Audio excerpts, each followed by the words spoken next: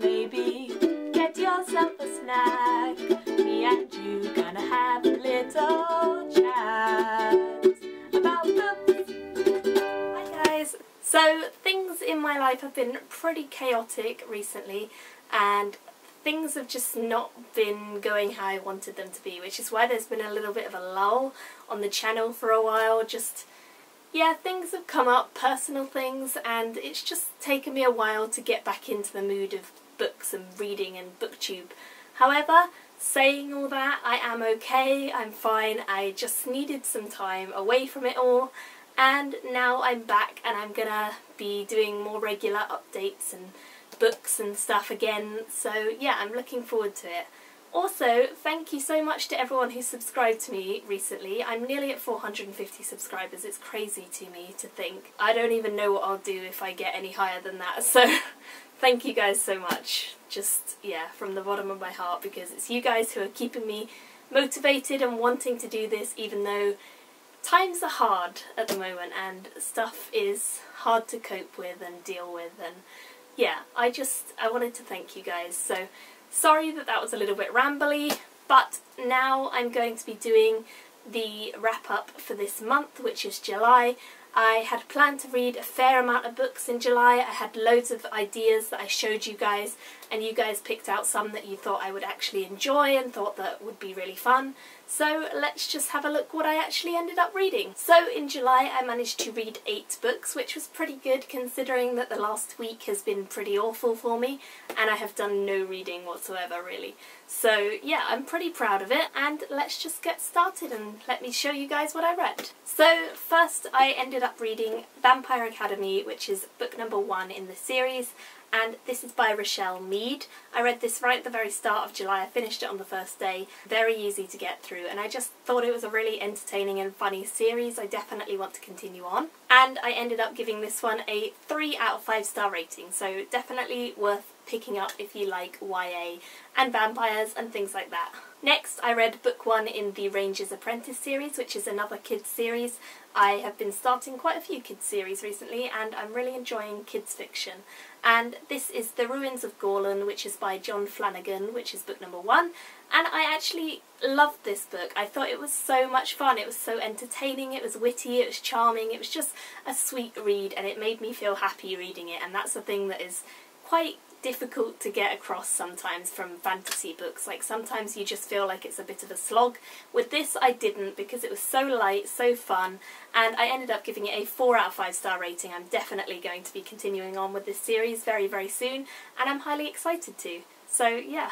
Next I read The Disappeared, which is by C.J. Harper. This book, I wasn't really sure what it was about at all when I began it. I really had no idea. I hadn't really heard anything much about it, but I just picked it up on a whim and it was really good, like a lot better than I thought it was going to be. It did take me a little while to get into it all and sort of figure out who everyone was and what all the systems of the society were, and as soon as I grasped that I just felt like it was a really fun read and definitely a good YA. So this one again I gave 4 out of 5 stars.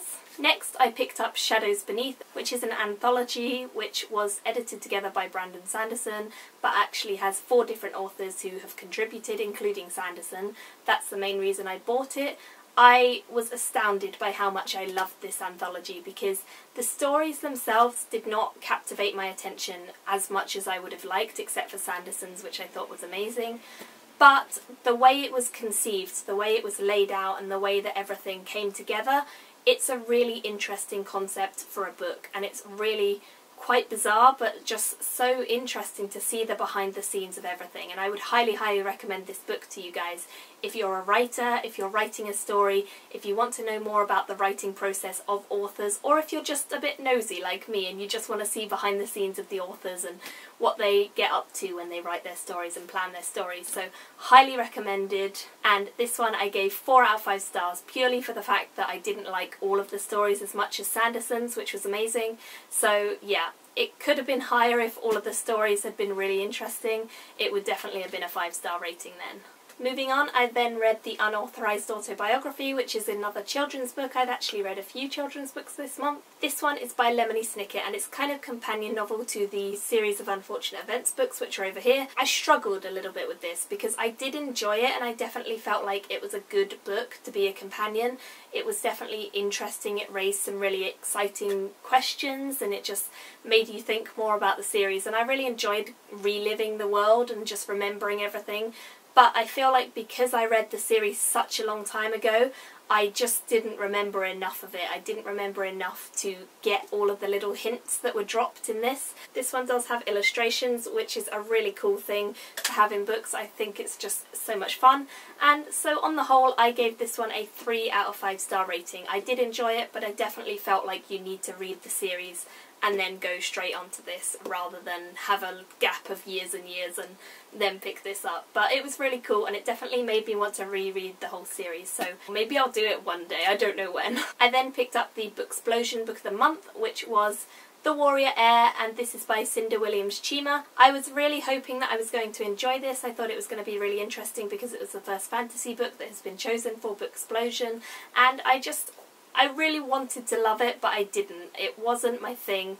It was definitely a lot less interesting to me than high fantasy because it was more of a kind of magic in the real world situation, and that's okay, but I much prefer a crafted world, a world that's different, a world that has something more unique and exciting about it than just being our regular world. And so for me, the fact that it was all set in the normal world and there was just magic thrown in, it kind of felt a little bit non-believable, and I didn't feel like the characters were developed enough, and I just didn't really connect on a level with them, so that was a shame, and I regret that I didn't enjoy it more. I probably just set my sights too high and didn't really give it enough of a chance. For a YA fantasy, I feel like there are better fantasies out there, and this just didn't cut it for me. So this one I only gave 2 out of 5 stars, which was a bit of a shame and a bit of a disappointment, but oh well, at least I can say I've read it. I won't be carrying on with the series, but I do have the other series by Cinda Williams-Chima, which is, I believe, this series, the Seven Realms trilogy, and I did start this book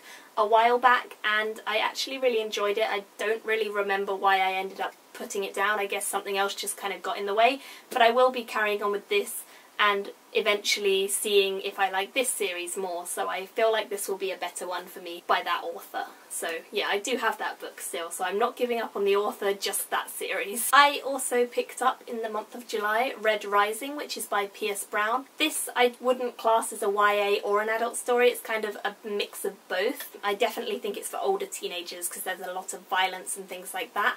It's a sci-fi story, it's set in space, and it's got all these really cool machines and things like that, so it's definitely more for sci-fi than fantasy, but I really enjoyed it once I got into it. It took a little while for me to get into it and really accept all the different terminology that was used because a lot of it is made up to kind of give you context of the world. But once I got into it, I felt like it was a really interesting narrative, and it definitely took a turn in the middle where I wasn't expecting it to, which was really cool, and I really enjoyed that. So yeah, highly recommend this actually, and I definitely want to carry on with this series. And I ended up giving it a 4 out of 5 stars. I thought that the next book was out, Golden Sun I believe it is. I'll put a picture, but it's not out yet. I believe it comes out in January of next year, so when that comes out I will be picking it up and continuing because this is a really cool series now that I'm into it. And it definitely has echoes of like dystopian and Hunger Games and things like that, so if you like that sort of thing I'm sure you will enjoy this. But as I say, it's got a lot of graphic violence and things too, so if you don't like that then don't pick this up. Next I read The Fires of Heaven, which is book number 5 in the Wheel of Time series. This series is one that I have been meaning for ages to catch up on and get into again. I think I read books 1, 2 and 3 in 2012 and book 4 in 2013, but that was right at the beginning of 2013, like a long time before I started this channel, and I couldn't really remember so much about it when I began this, but I really enjoyed the story. I thought it was really fun, and I definitely want to carry on with this series now that I'm back into it. I actually got the audiobook on Audible, which I just recently joined, and that was a really cool way to read and listen because actually it helped me pronounce all the names for a start, but it was also just a really fun way of doing things. Even though it was 36 hours long, I didn't listen to it all, I just kind of dipped in and out of reading and listening. But it was a really nice way of listening to things when I was tired and couldn't keep my eyes open, because I read this for the majority of the Booktubeathon, and it was a heavy read for the Booktubeathon. It was not an easy one to get through, but I'm really, really glad and proud of myself that I did. And this book I ended up giving a 4.5-star rating because I really enjoyed it and I really like being back in the world, and I think this is one of the better books in the series, so again, highly recommended if you like this series. My next book that I ended up reading was The 100-Year-Old Man by Jonas Jonasson. This is a contemporary and very entertaining and funny story about a 100-year-old man who climbs out of a window one day and ends up getting into all sorts of quite hysterical trouble. It switches between present-day narrative of what he's getting up to and also historical snippets of his life and what he did and how he's had a very interesting life, let's just say that.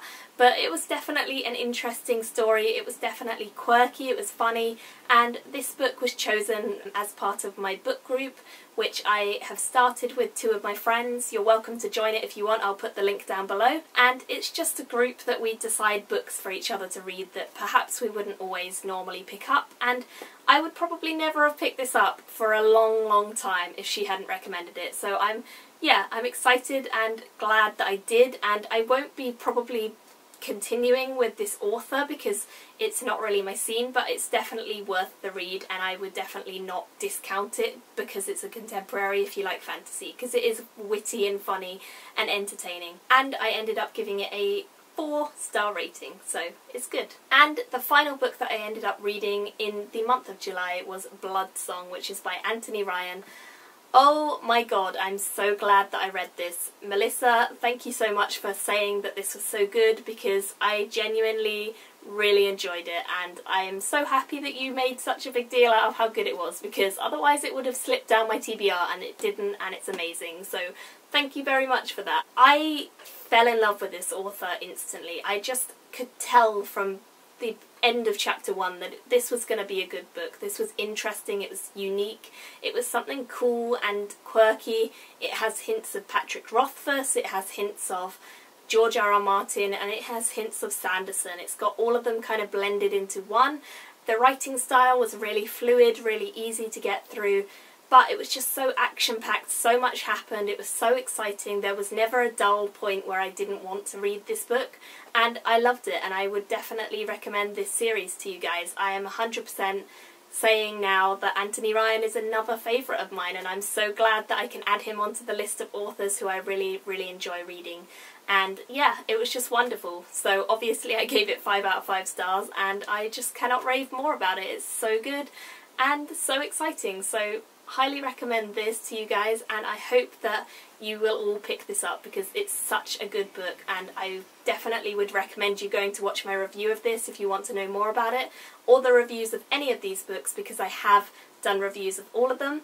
So yeah, definitely please go watch that and you will just hear me gush on and on about it because it's so good and I loved it. So I would love to hear what you guys have read in the month of July. If you want to link me your videos down below, I'd love to go watch them, and I would just like to thank you all again because, as I said, this last week for me has been really tough, and yeah, thank you guys for being there and for asking me comments and questions and keeping me occupied and busy planning stuff for my channel instead of thinking about all the other stuff. So yeah, I'm really happy and I'm feeling a bit better today and things are looking up. So yeah, leave me your comments down below if you've read any of these books. I'd love to know and what you thought of them, and I will see you all very soon for my TBR video, so look out for that soon. Bye!